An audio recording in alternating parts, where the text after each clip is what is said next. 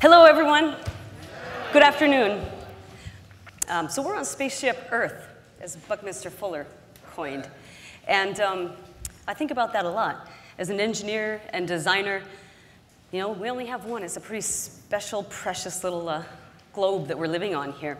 Imagine mini Earth, as Bucky did, the UN, all the world leaders, decision makers, looking out, and they would see Earth, and they would see war these days. They would see drought, fathom. They would see poverty.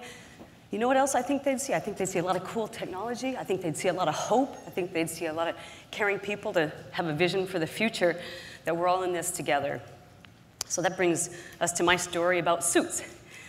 I want to tell you a tale of 3 suits. They told me to give a new presentation, so I brought you some new suits.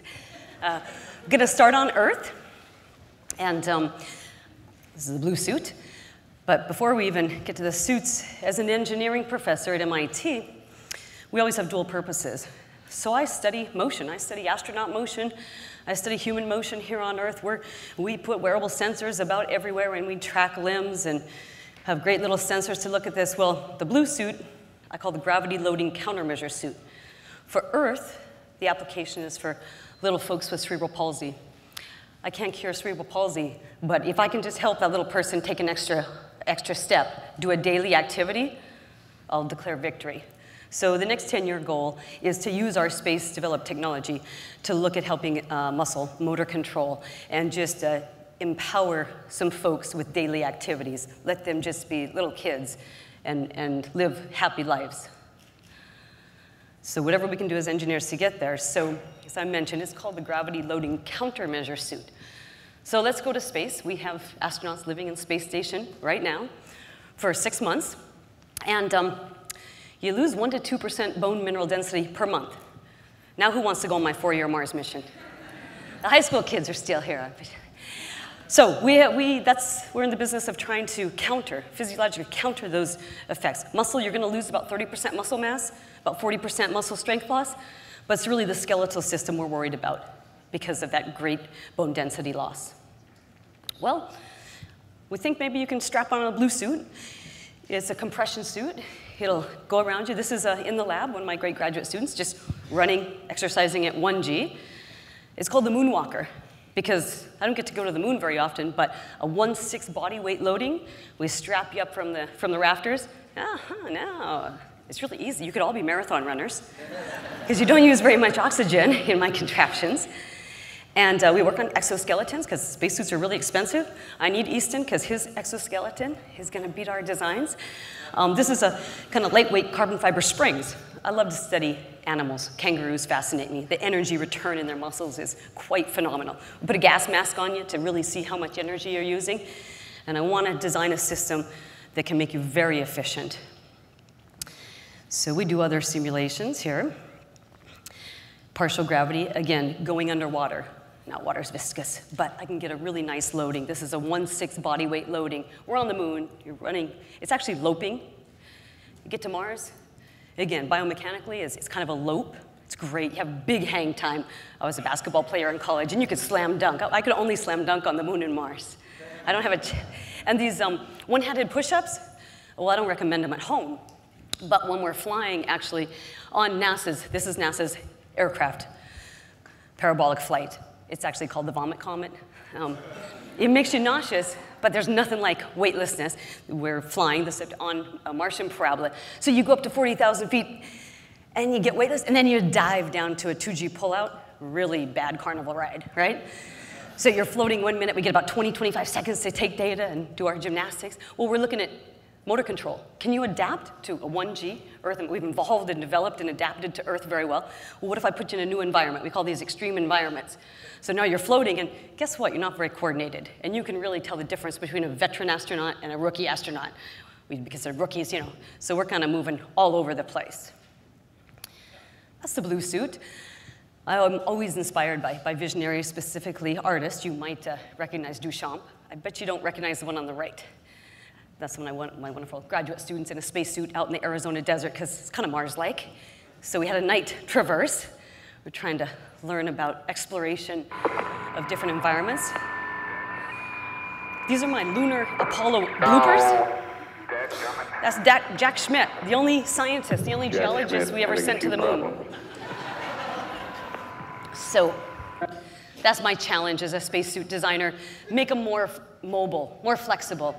That was great for 40 years ago, but we should do better, 40 years hence. In the middle, that's the current state of the art. That's NASA's current extravehicular mobility unit. Keeps them alive. It's the world's smallest spacecraft. It's awesome. It has all the systems on board, but it's not mobile.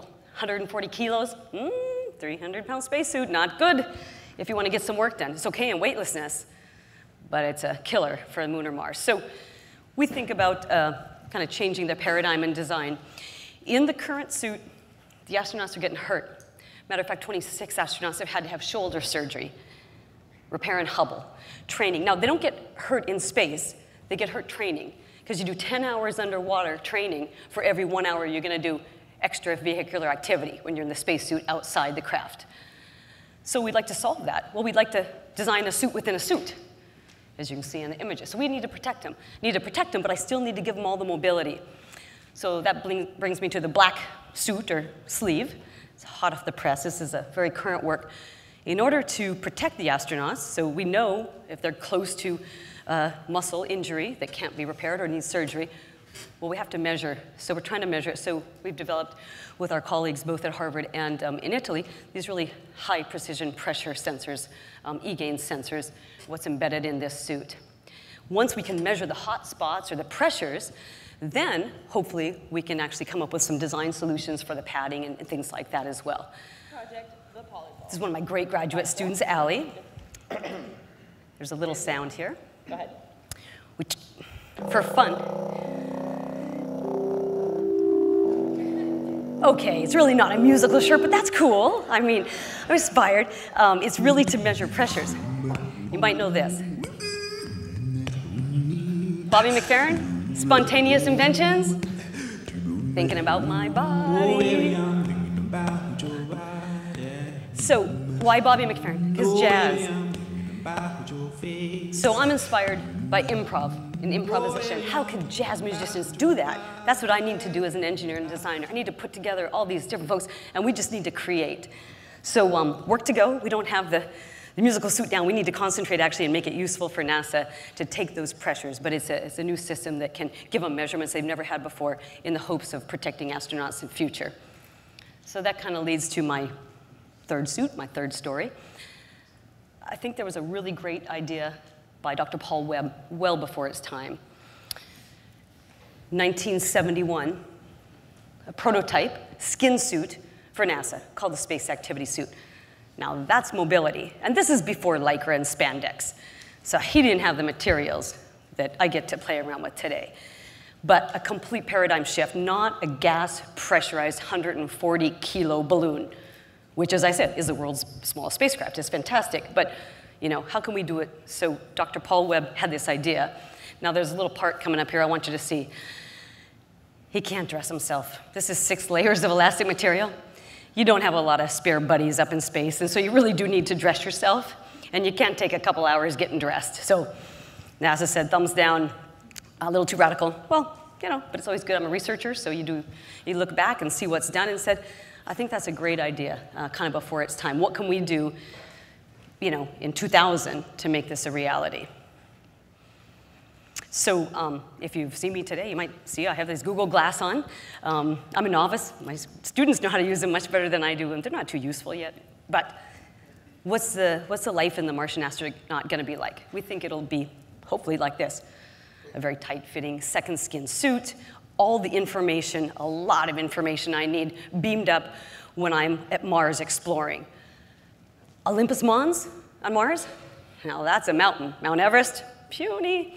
Valles Marineris, nice. It would stretch across the whole US, right? Grand Canyon kind of shrinks. So we have some extreme exploration to do when we send people to Mars. What's red in my topo maps, this is what I'd be seeing in my glass now. That's really important because I've hit 20 degree slope. People can go up 20, 40, almost 60 Rovers can't yet today. I don't want to lose my rover in one of the craters as I'm going out to explore. So we have teams of people and rovers, and these are simulations, and we calculate how much oxygen consumption, distance. What if something goes wrong and I need to get back, safe haven, back to my home?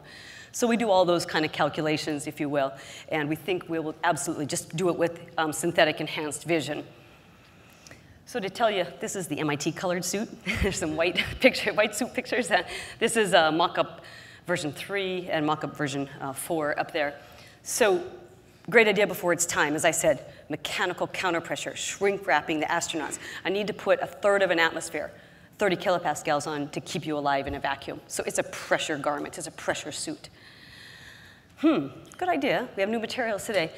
What I'm showing, if you move your arms and legs, I want full mobility. And you drew a whole bunch of little circles all over your skin, and you move, skin stretches, right? Well, you'd see if those circles would turn into an ellipse. Those red lines, the 2 bisecting diameters, they're just going to pivot. There's a set of those bisecting diameters just going to pivot. Aha, fantastic. So I do a 3-dimensional Euler analysis on the eigenvector calculation. Zoom, we get a Spider-Man suit. So it was, again, credit where credit's due. Ibarral, the image here on the left that the animation is coming out, Ibarral thought of this graphically, but we just did the mathematical analysis to prove maybe we can come up with this patterning. We call it, so the patterning is lines of non-extension. So now, they're red on this suit that you're looking at here, those lines of non-extension. That's really important because I want to give you maximum mobility, but I got to keep you alive, and it needs to be a pressure-producing suit as well. So now we kind of have it. We have basically maximum mobility and minimize your energy consumption, because I don't want you wasting all of your energy to fight the suit. That's what happens now. About 75% of your energy you're wasting to overcome the stiff pressurized suit. No, I need you to be an explorer, an extreme explorer. So I have to kind of switch that paradigm and have all of your energy going into successful exploration. And that leads me to what we're doing now.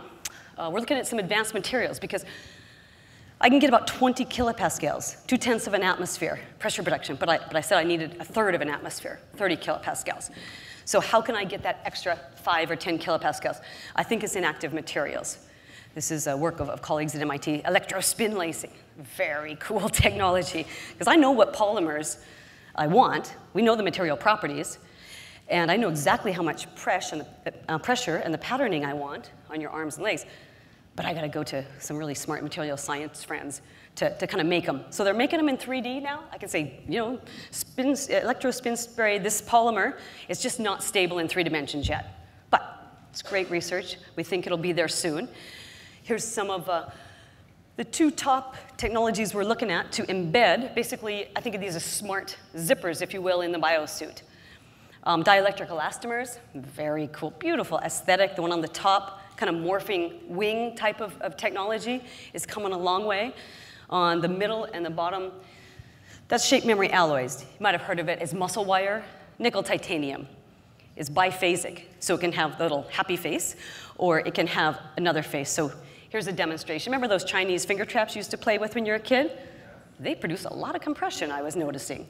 So now we make them out of kind of these active materials, these SMA, shape memory alloys, and we can get that extra pressure that I need to combine in the biosuit to really make sure that people are safe, pressurized, and happy, and very flexible for their Martian experience. So this is kind of a shout out to the students. I've wearing these Google glasses that, again, like I said, have some design flaws. I'm left-handed, so I kind of need it on my left eye because I keep I'm left eye dominant. I also have hair. I'm a woman, so they kind of get in the way. But the great thing is they're student magnets. I've been wearing these around, and I've met a whole bunch of high school students today. And that's great, because I'm recruiting all of them. People like our suit. Again, credit to my partner, and Gitrati, who works with me on most of these projects. Kind of soulmates and team, and Mickey Ackerman, who invited me to speak here today as well, because what we're all about is education, and it's the future generations that I care about.